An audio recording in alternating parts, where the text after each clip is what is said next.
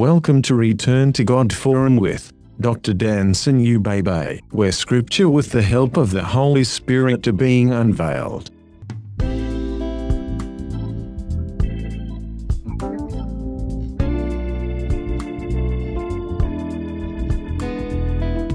Wow, what you don't know about grace. Something new has been unveiled.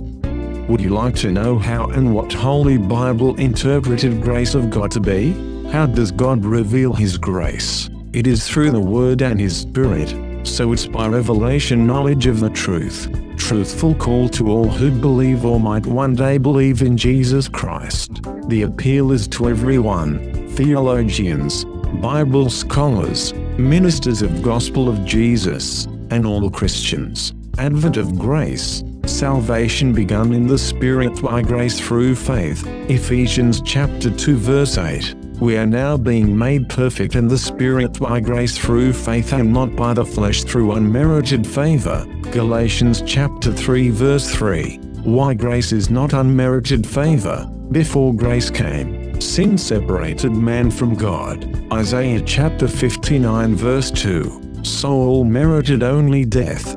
Genesis chapter 3 verse 6. It was echoed later by God in Jeremiah chapter 15 verse 1 to 4. On earth, it was symbolized by the veil of temple, which separated the people from the ark in the Holy of Holies. Exodus chapter 26 verse 33. Therefore every gift of God is unmerited, be it favor, mercy, tongue and lastly grace. Romans chapter 6 verse 23. So it is wrong to single out grace as unmerited favor. Following is biblical revelation of meaning of grace. Grace and truth came through Jesus Christ. John chapter 1 verse 17. Upon the death of Jesus on the cross, the veil was torn from top to bottom. Matthew chapter 27 verse 51. It signaled removal of barrier of sin between God and man. So God, who commanded light to shine out of darkness, shone in our hearts to give the light of the knowledge of glory of God in the face of Jesus Christ.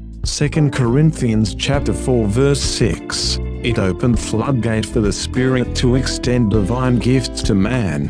1 Corinthians chapter 12 verse 1 to 4.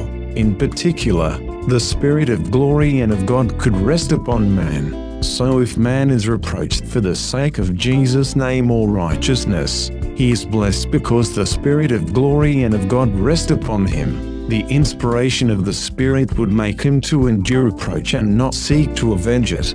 1 Peter chapter 4 verse 12 to 14. The prying of the Spirit is in accordance with the assurance which God gave to Apostle Paul, that his grace was sufficient for him when he was plagued with thorn in his flesh. 2 Corinthians chapter 12 verse 9. By the way, the natural mind cannot perceive of the things of the Spirit, but with the Spirit of God we can appreciate the grace of God. So judging by God's assurance to Paul, grace is the effect of the Spirit of glory and of God upon man. How does grace relate to Jesus Christ? Recall Jesus is God.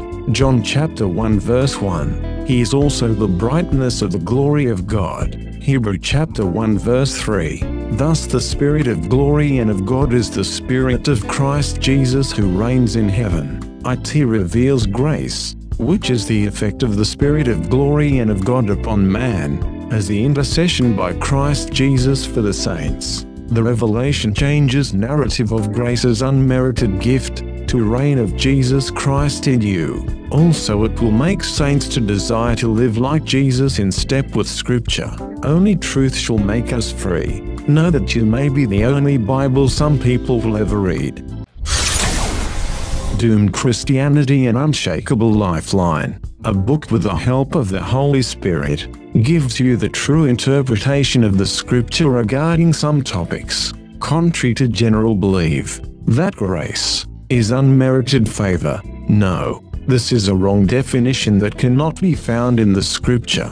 Grace is not unmerited favor. But then, what is grace? This and other topics like born again, righteousness, etc. are dealt with in this book, Doomed Christianity: An Unshakable Lifeline, by Dr. Danson Ubebe. the author of other award-winning books like Return to God, The Choice is Yours, Vision of Righteousness of God, and a lot more. Get your copy on Amazon. You can also visit our website and follow us on our social media.